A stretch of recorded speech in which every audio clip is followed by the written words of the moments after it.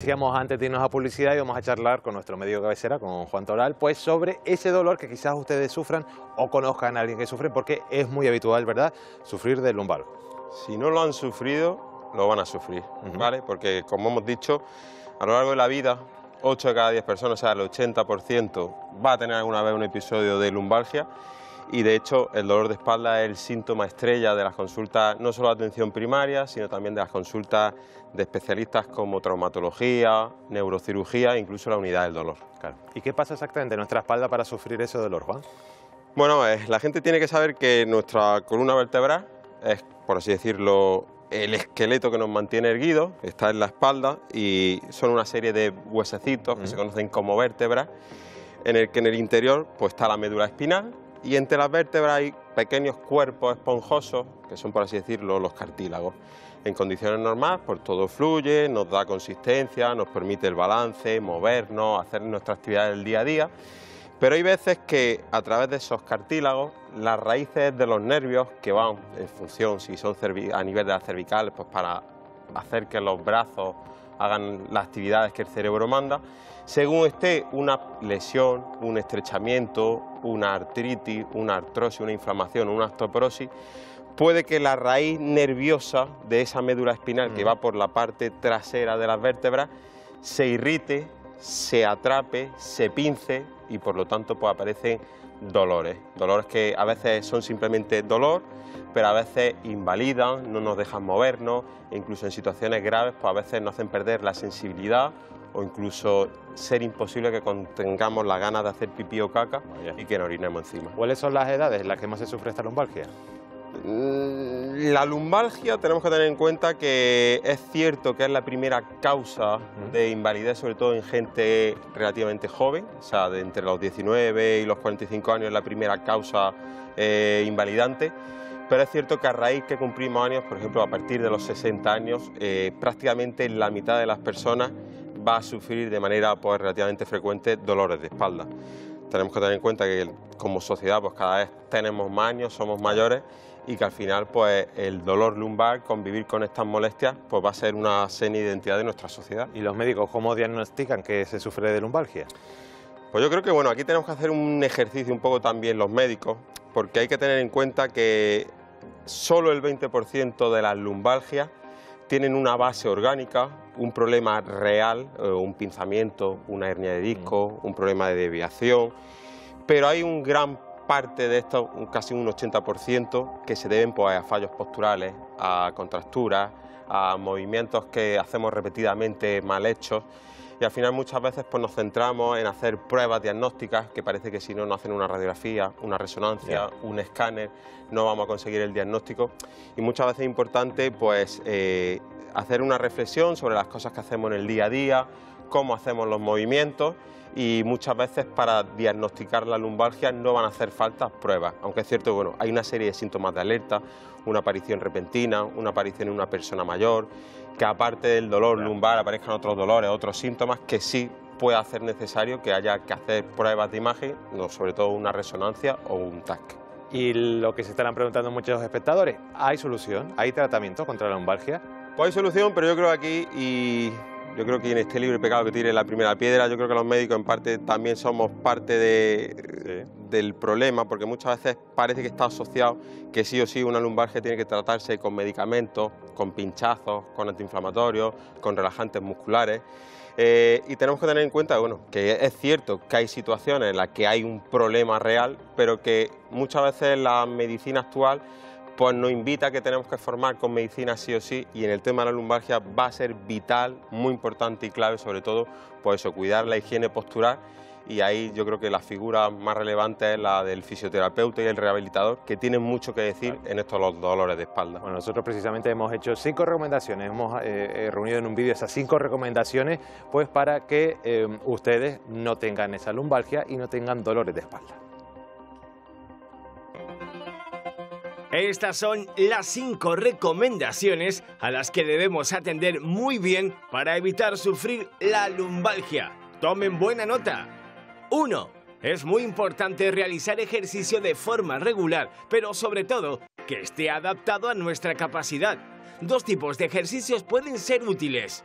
aeróbicos, como la natación, y de estiramiento y fortalecimiento de determinados músculos. Algunas técnicas, como las utilizadas en Pilates, son muy recomendadas. 2.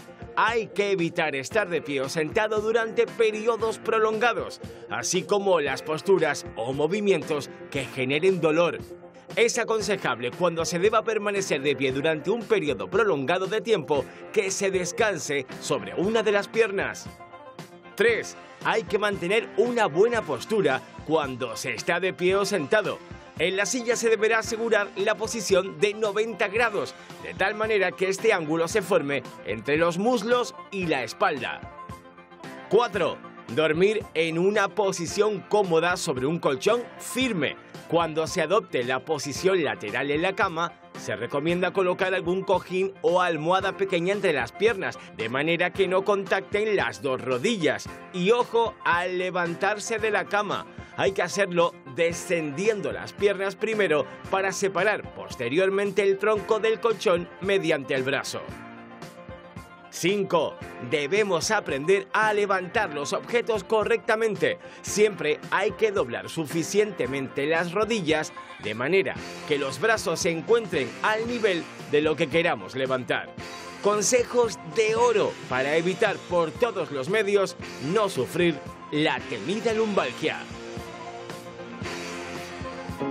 Son consejos que nos dan los fisioterapeutas, también los médicos como Juan, pero sobre todo los fisios como Ayoze Rivero, que nos acompaña. ¿Qué tal, Ayoze? Muy buenas tardes. Muy buenas tardes. Bueno, Ayoze, si te parece, vamos a hacer una clase práctica, visual, para que nuestros espectadores de casa sepan cómo tiene que pues, cuidar su espalda, ¿no? Perfecto. Entonces, tenemos aquí una cama, una mesa, vamos a empezar por la cama. Nuestro compañero Marco va a ser de modelo, así que, ¿cómo debería, por ejemplo, acostarse en una cama? Que parece algo sencillo, pero no, pero quizás tiene su ciencia. Vale, perfecto. Inicialmente, lo ideal sería ponernos de lado, acostarnos de lado en posición fetal, ¿de acuerdo?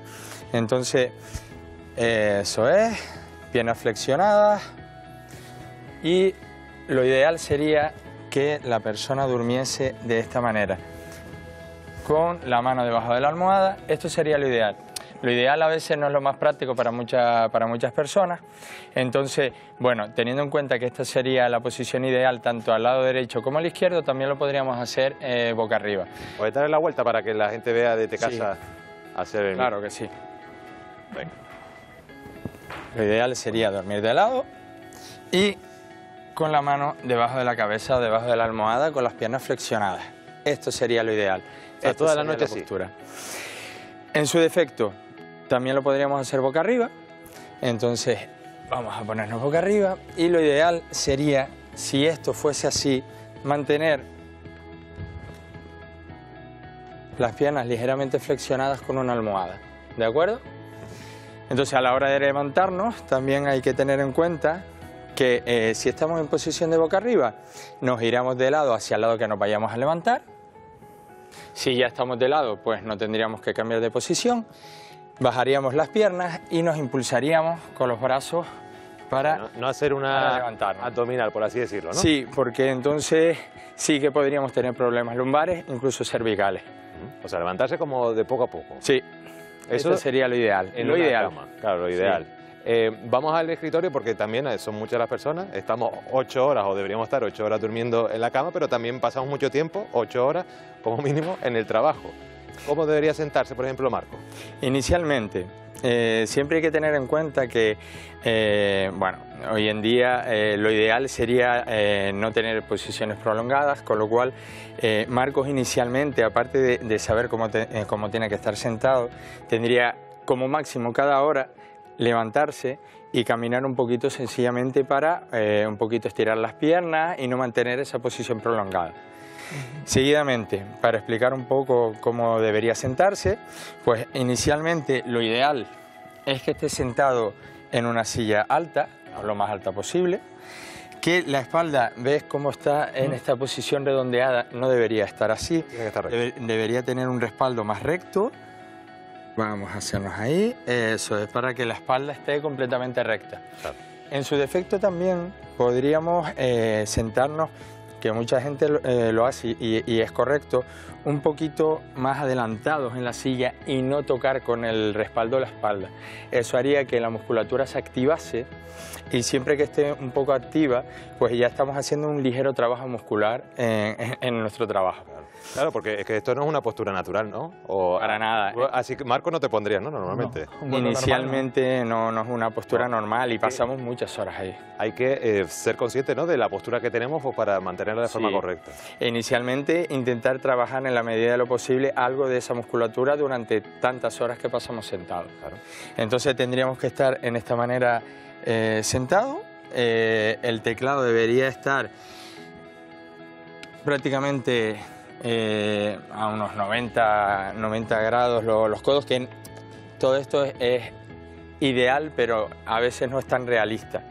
Y justo la pantalla del ordenador debería estar enfrente de sus ojos para que no tenga que mantener posiciones viciadas con el cuello. Ahora está un poquito baja. Sí, debería estar un poquito más alta. Como hacemos los médicos, ponemos debajo el Mademecu. Sí, y tal cual. Bueno, Marco, hoy vamos por aquí, Ayoze, porque vamos a recoger, por ejemplo, ropa que tiene en el suelo tirada Marco en su habitación.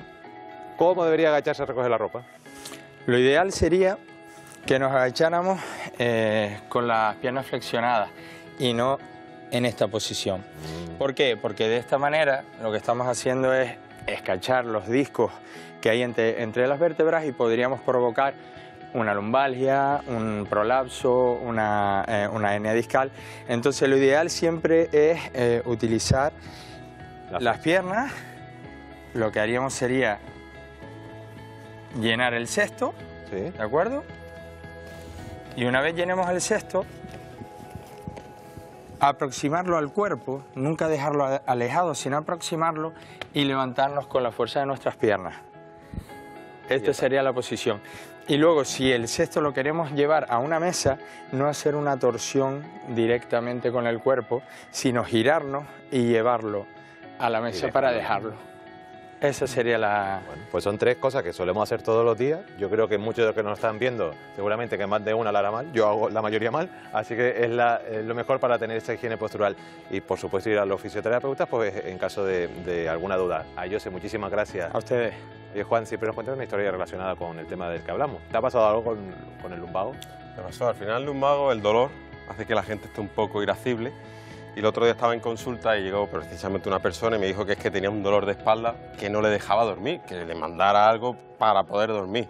Y bueno, esto de los dolores de espalda y los tratamientos locales, pues tenemos las cremas, tenemos las pomadas y tenemos una cosa que se llama ungüento, ¿no? Entonces yo le dije que bueno, que íbamos a probar con ungüento. Y entonces se quedó descolocado y me dijo que me dejara de cuentos chinos, que él no quería cuentos ni caperucita roja, que lo que quería es que le mandara alguna medicina.